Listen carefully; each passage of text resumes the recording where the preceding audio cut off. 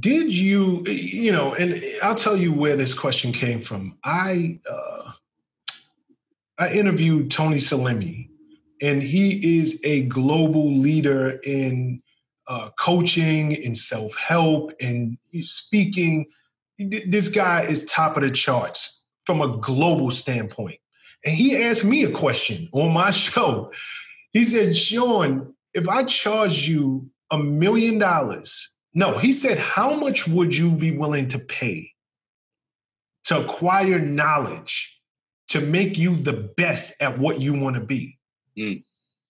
And my answer to him was, as much as I can afford. And he was like, huh? He was like, okay, let me ask it a different way.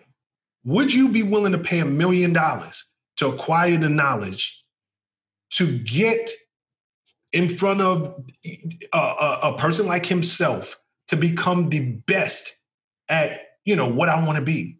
And I was like, again, if I can afford it. And he was like, that is the problem with most people. He was like, for me, I don't care what it costs. If I had to go out there, sell my home, sell my car, live on the street, do whatever, but I am going to get taught by the best. I am going to get information from the best. That is what is going to make you the best. Mm. So I ask you, did you invest in yourself as you were transitioning? I know you have a wonderful relationship with Les Brown, who is arguably the GOAT in terms of public speaking. But did you say to yourself, you know what? Public speaking, I can talk. I've been talking my whole life. How difficult could it be? Or did you invest in yourself? And can you talk to our audience about the importance of investing in their dreams? I think what's important is you have to invest in yourself. In fact, Warren Buffett, one of the richest men in America, once said the greatest investment you can make is not the investment in the stock market, not the investment in real estate, shoes, bags, Rolls Royces, or jewelry. He said the greatest investment you can make is the investment in yourself. And here's why. It's not what you get that makes you valuable. It's what you become that makes you valuable.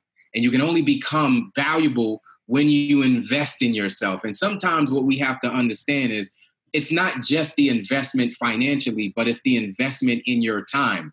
Yes, I may have spent money on the book or the course or the seminar, but what did I do with my time after I invested the money? So when we talk about Les Brown being my spiritual father, and I'm privileged to have Les Brown as my spiritual father. Yes, you are, brother. Yes, you are. It wasn't always my spiritual father. In fact, I didn't get into why I jumped up so powerful one morning with 93 cents in my account. I read the book, Live Your Dreams by Les Brown. And in it, he said, you have something special. You have greatness in you. And it was the first time in my life that I heard something that resonated with me. I had greatness in me. And so for that long, I wanted to meet Les Brown. I wanted to just say, hey, man, thank you for impacting and empowering, inspiring me. And so I remember a few years ago, I went to this event in Philadelphia. It was a Get Motivated seminar. It was the first time I spent money on myself to go to a seminar. And I sat in this seminar, thought I was going to take a picture with Les Brown just to tell him how impactful he was in my life.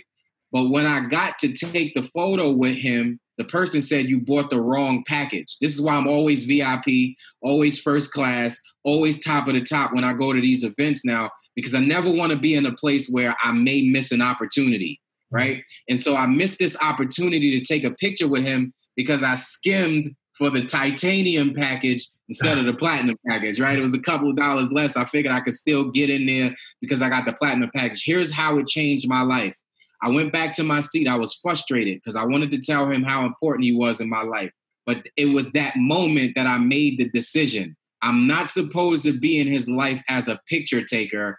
I'm supposed to be in his life as a spiritual son. That was 4 years ago. I'm in his life as a spiritual son. That's the importance of making the decision, but it's also the importance of investing in yourself.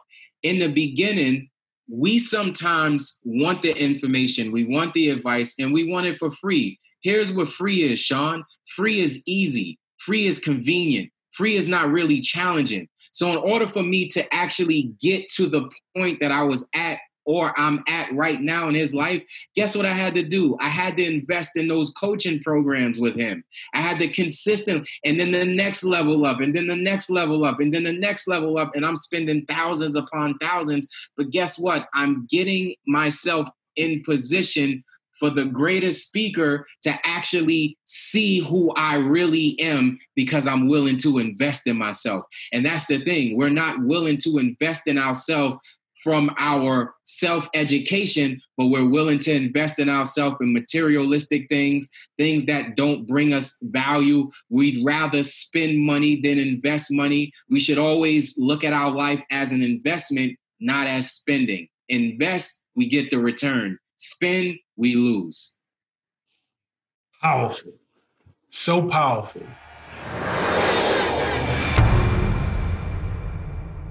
What's up, guys? Thanks for sticking with me to the end of the video.